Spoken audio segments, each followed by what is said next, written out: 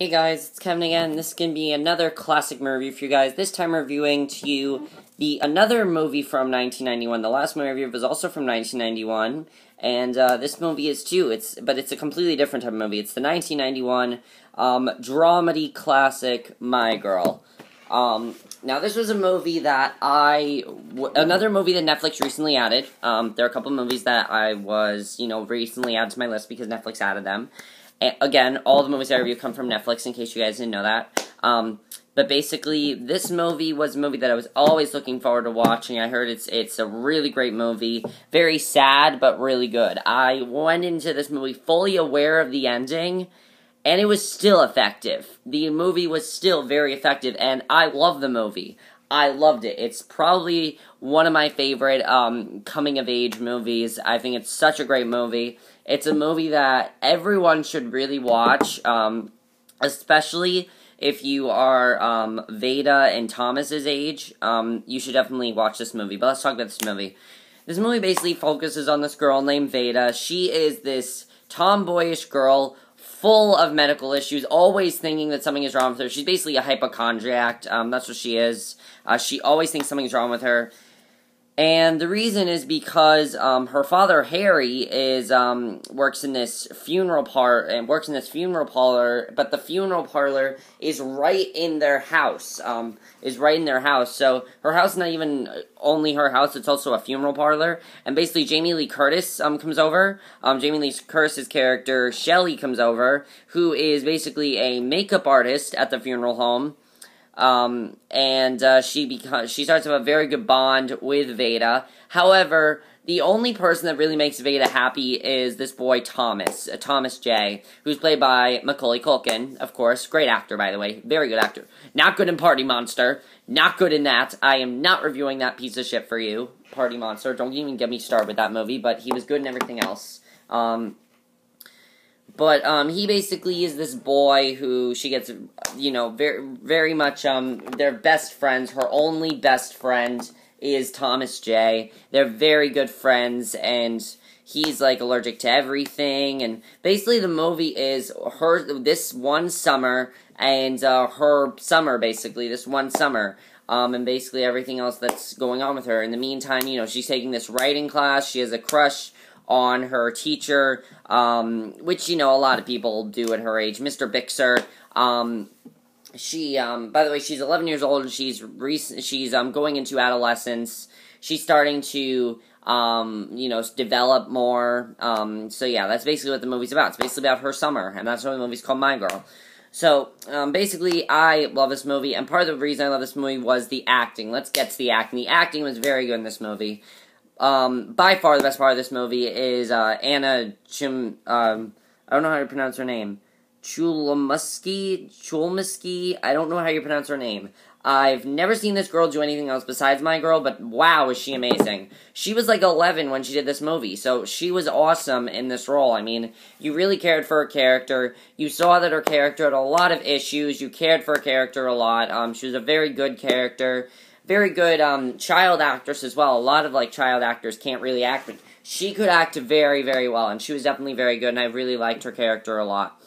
Macaulay Culkin, as I said, played Thomas J. There was a lot of chemistry between him and Veda. I thought they had a lot of chemistry, friendship chemistry, and possible lover chemistry as well. Because, everyone pretty much thinks they're actually boyfriend and girlfriend. All the other kids think that. But I thought that was kind of funny, but there were some very funny scenes between them that I really liked. And what I like about this movie is that it's actually very funny, most of it, until the very end.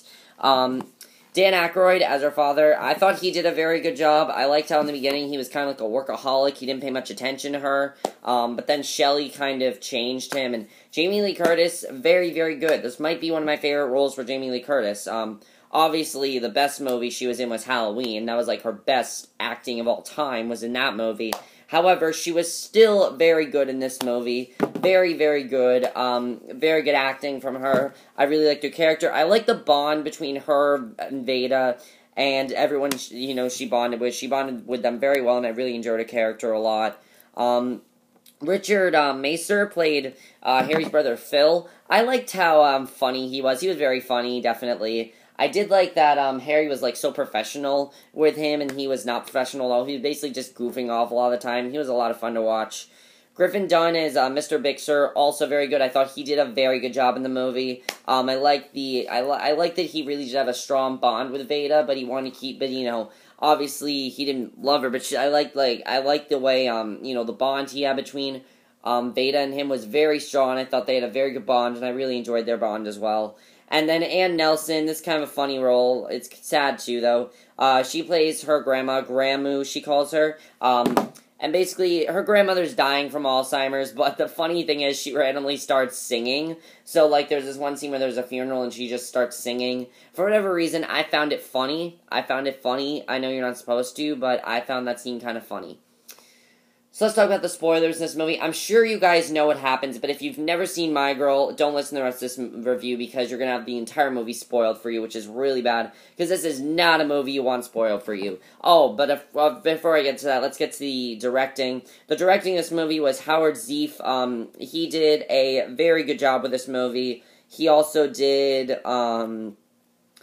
not too many other things, actually. He did My Girl and My Girl 2, which, yes, this movie did have a sequel, which I'm not reviewing to because I heard it's not as good, but he did a very good job with portraying this movie, the tone he set in this movie. The movie takes place in 1971. He really set that tone very well, the music and everything, the clothing, everything worked very well. You really felt like you were in the 1970s, and that was a good thing. I thought he did a very good job with doing that. So yeah, he did a great job of making this movie take place in 1971. But now let's get to the spoilers. If you guys have not seen My Girl, do not listen to the rest of this review. Okay, so of course, as we know, Thomas, I'm pretty sure you guys know this already. I'm sure anyone that's seen this movie knows the ending, and you will admit that it made you cry, because of course, Thomas J. goes back to get the mood ring for Veda. He steps in the beehive, and he's stunned by all those bees, and as we know, Veda said he was allergic to everything, and I knew he was gonna die. It was so sad knowing, I knew he was gonna die already, because my parents had warned me that it was a very sad scene, and I said I wasn't gonna cry. I almost cried. I didn't cry, but I teared up a little bit, because you have to. It's one of the saddest movies I've seen, definitely. It's a very effective death, though, because it really changes Veda. She starts understanding more things, she starts to be a little bit more serious, because, in the movie she kind of was just this innocent child, and it's very cool to see her go from this innocent child to this more, mature teenager, because she starts to go into a teenager, because, in the movie she got her period and things like that in the movie, which that was a big scene, of course. So yeah, I thought that was definitely interesting. I'm glad they made her 11 too, because it worked very well with the movie. And that one scene, where she just, the famous line, put his glasses on, and you know that he's dead, but she's just so crushed by it, and I just felt so bad for her, because that was the only thing she had. The only thing that made her happy was dead, and it was just so sad. But I was really happy that Shirley did eventually reach out to Harry and told him, hey, look, you gotta care more for her. I know that you like your work and everything, but your daughter comes first, and I was glad that finally they actually had a good bond, and it actually made her relationship with her father stronger, which I liked, and I just thought there was a very good ending to the movie. I really enjoyed about the movie. I thought the movie was very, very strong that way. The way they ended the movie was very, very good. I like that in the end she did become friends with that other girl. That's kind of she's going to become good friends with her. They're going to become really good friends, and it's going to get better for her. I like that about the movie. I definitely did enjoy that.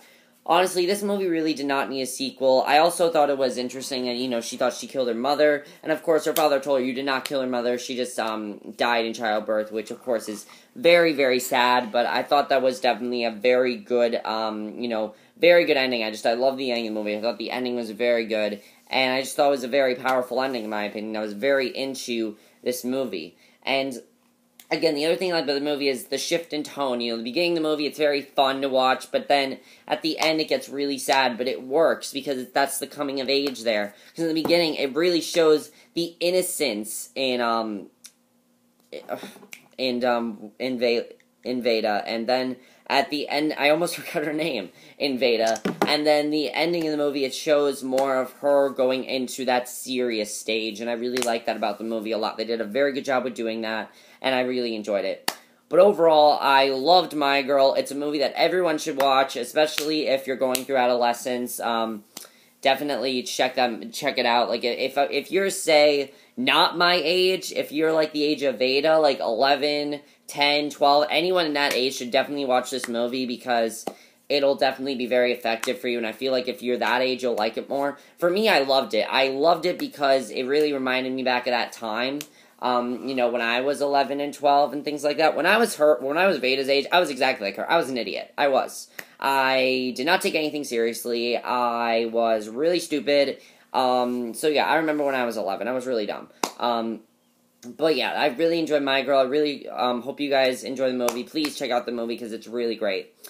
Alright, so that's it for this video. I hope you enjoyed it, and I'll see you guys in my next video, which will be for either another classic movie review or for my review of Big Brother. One of those two videos, so I'll see you guys for that. Okay, bye.